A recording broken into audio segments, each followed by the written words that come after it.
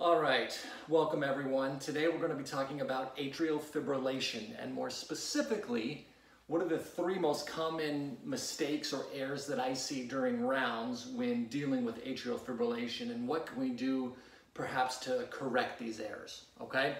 So these are going to be real quick, and hopefully you get something out of them. The first thing is about rate control in atrial fibrillation.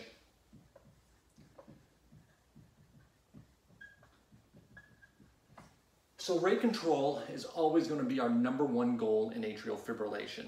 And one of the more common mistakes I see people giving up front is when somebody's going very fast, 120s, 130s, 140s. And we're going to assume right now that the patient is hemodynamically intact, which means they don't have hypoperfusion or active heart failure or active ischemia, in which case they need direct current cardioversion, is not giving enough IV medication up front, okay? So let's take diltiazem. Diltiazem is a very common IV medication. The most common mistake I see is not giving enough up front. So we'll give like 5 milligrams or 10 milligrams. And while everybody is different and we have to treat everybody based on patient specifics, really, I think we need to be giving a little bit more up front than we commonly do. So what I usually do is I'll give 20 milligrams of IV diltiazem up front, and I can repeat that in a certain amount of time. If I'm really worried about the patient's blood pressure, let's say for example, giving this much, then I'll give them a little bit of fluid along with that if necessary. But I think people need a little bit more IV medication up front in order to get them a little bit better under control, okay? Now, the second part of this is that when we put somebody on a diltiazem drip, is one of the more common mistakes that we make is we don't overlap the drip with an oral medication. So when somebody's heart rate is becoming a little bit better, a little under control with a diltiazem drip, then what commonly happens is that this drip will titrate off and the patient will go, X amount of time without any rate controlling medication. So what we really want to be doing is we want to be overlapping our drip as it's coming down with an oral medication before we take this drip off and before it's turned off. And that'll ensure that the patient's rate stays under control, okay?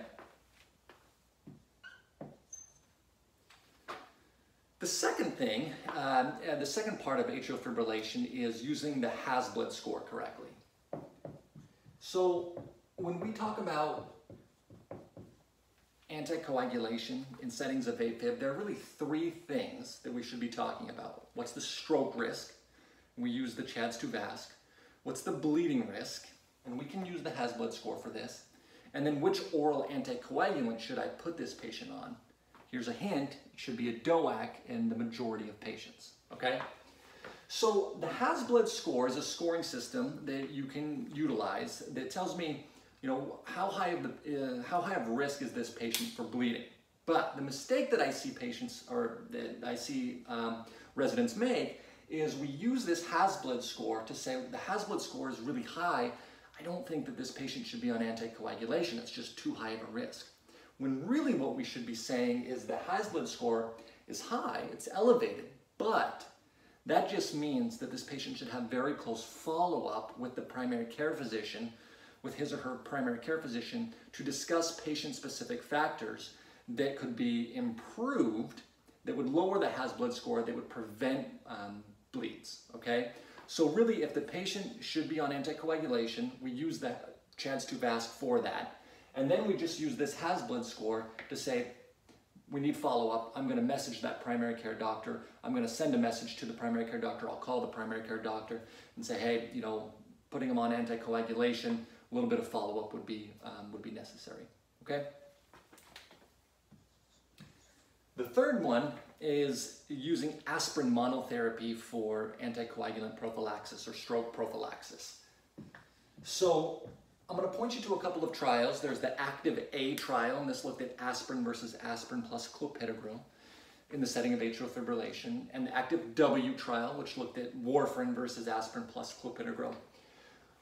But really, aspirin monotherapy, we just don't have enough high quality data to say that aspirin is sufficient for stroke prophylaxis and really in any patient population, okay?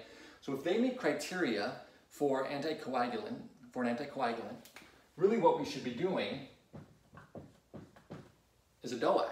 This is going to be your preferred medication, okay? Now there are 4 DOACs out there, and I want you to be familiar with all of them, but DOACs are going to be preferred to warfarin for patients who meet criteria for that.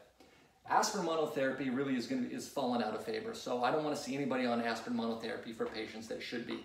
Even if their bleeding risk is really, really high and you think that they should be on that, or their chance to vasc is low, but you want to put them on something, really it should be a DOAC for them. Here's another pearl. We commonly see commercials, valvular atrial fibrillation. This is an indication when warfarin would be preferred to a DOAC. What valvular atrial fibrillation means is they have a mechanical heart valve or a moderate to severe mitral valve stenosis. That's valvular atrial fibrillation, and that's a setting where warfarin would be preferred, okay? So to recap, rate control, make sure you give enough IV diltiazem up front, 20 milligrams in the majority of your patients. Has to be patient by patient, I get that, but you want to give enough to get it under control. If you go to a drip, make sure that you overlap oral medication when that drip is coming down so that the patient always has some sort of a rate control agent in their system. Utilize the Has-Blood score correctly. Don't let it deter you from starting anticoagulant prophylaxis if they meet criteria for that. And then let's not use aspirin monotherapy for prophylaxis. Let's use DOACs. If they don't want a DOAC, then they can do warfarin. If they don't want either of those, aspirin plus clopidogrel is going to be your last option, but these are going to be your medications. Okay? All right. Thanks, everyone.